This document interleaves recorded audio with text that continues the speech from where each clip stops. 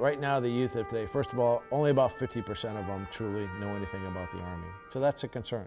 Before I joined the Army, I thought that it would be very gung-ho, I'm a soldier, I'm gonna run around and I'm gonna carry a weapon all the time. You either go to college or you go to basic training or join the Army. Before I joined the military, I thought that everybody was either an infantry or an engineer, combat type job. What has happened is the America, again, there's a myth. So, there's a variety of these myths that I could talk to, but I'll hit just a couple of you. There's a perception when you come into the Army, it's just about a job. And so it's an either or. Either you're going to come into the Army because you can't go to college or you can't get a job. I'll tell you the vast majority of NCOs, and I know it's true, they may have come in, they may have just had a high school diploma, but I will tell you over time, they'll have an associate's, a bachelor's, a master's because of the emphasis on education.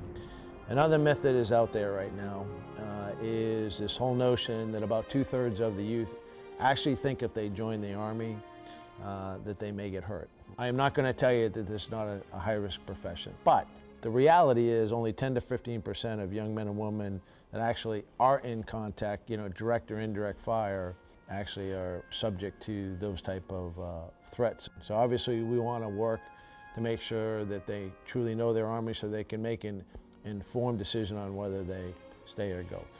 It's our effort to just make sure that the American public truly understands us. You get paid to train and you get paid to be in a career field that you would like to be in.